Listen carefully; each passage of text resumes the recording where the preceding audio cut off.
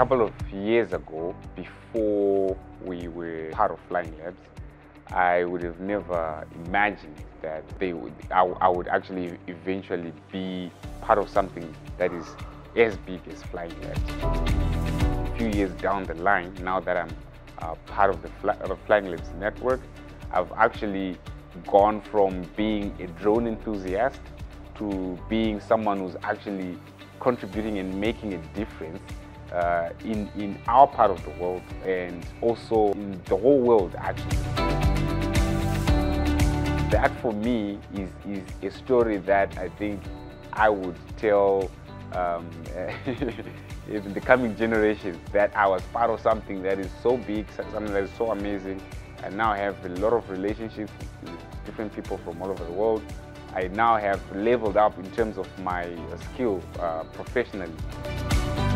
We are trained on how to do data processing, photogrammetry, things like that. Things that I would have never had the opportunity to be part of if I was not affiliated with Flying Labs. As human beings, we have this desire to be significant, you know, to actually, you know, live to our fullest potential and have an impact in the world. Things like these actually help me, and they're still helping me to create or have that impact that I've always wanted to have. So I see myself when I'm doing my work, right? I work with kids when we do our STEM programs, and I introduce them in the trainings to drones and drone technology in general, and how they can choose career paths. So I introduce them to these, you know, opportunities that they can take advantage of in the world of drones.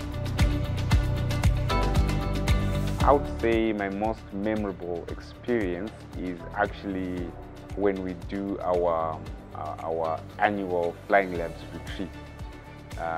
Because why is it most memorable experience for me? Because that is the only time when we all get together in one place.